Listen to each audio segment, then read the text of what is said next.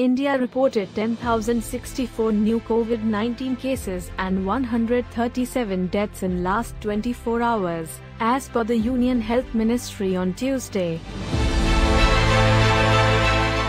The daily new cases have been below 20,000 for the past 12 days.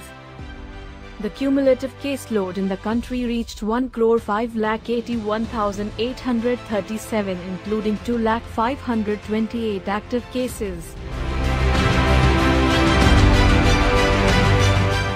With 17,411 new recoveries, the number of recovered patients climbed to 1,228,753. The deaths in India due to COVID-19 mounted to 1,52,556.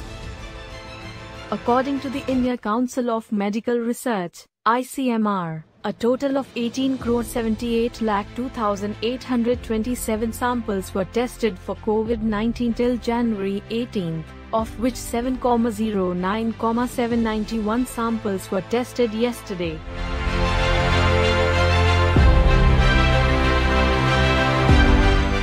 Kerala has the highest number of active coronavirus cases, 68,617. Maharashtra follows with 51,887 active infections.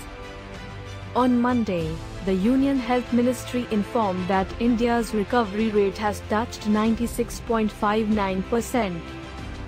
A total of 3,81,305 beneficiaries had been vaccinated against COVID-19 till Monday through 7,704 sessions, as per the provisional report, it said.